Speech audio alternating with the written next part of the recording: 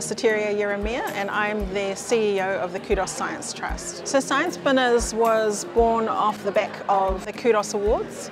It was about bringing scientists, industry professionals and experts from around the region together with our schools to try and encourage them into these career paths. We're a program that supports our vulnerable communities, our lower decile schools. Our focus is on our Māori and Pacific students to encourage them and inspire them in science and STEM. Unfortunately, we're not able to do this in classrooms, so coming to events like this, it makes our work as teachers easier to show them how science is applied or engineering technology is applied in the real world, and opens up their mind too about their future pathways.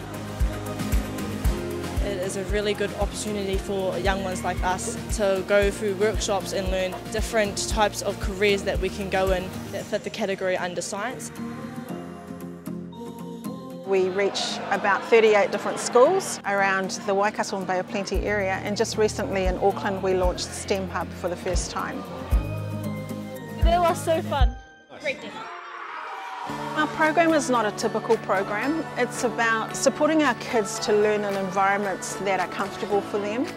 We want them to be able to be practical. We want them to see the relevance of where STEM is applied on a daily basis, to be able to encourage them to see the value of careers that are in the STEM pathways.